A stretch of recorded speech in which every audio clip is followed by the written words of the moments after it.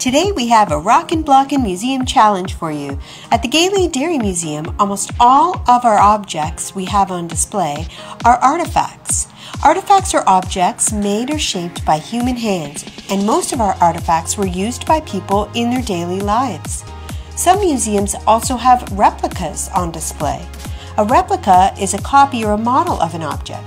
Sometimes museums use replicas so people can actually handle, have a closer look at, or experience the object in a different way.